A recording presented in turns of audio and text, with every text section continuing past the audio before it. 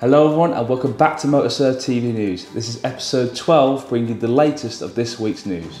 First up, brace yourself for the new Mercedes SL63 SE Performance. Wow, that's a mouthful. So, with a thunderous 804 brake horsepower V8 plug-in powertrain, this roadster is a force to be reckoned with. Packed with supercar level performance, it accelerates from 0 to 62 miles per hour in just 2.9 seconds. And boasts a top speed of 196 miles per hour. So prices are expected to be around the 200k mark, so start saving.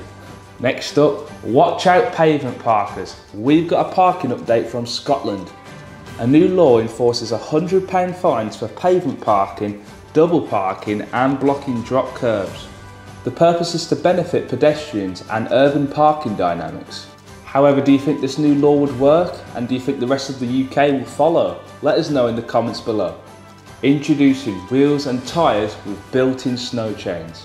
As you can see, it's resembling a pizza. No less, this design is set to have a snow chain mode, which apparently uses shape memory alloy modules that protrude past the tyres when the mode button is pressed.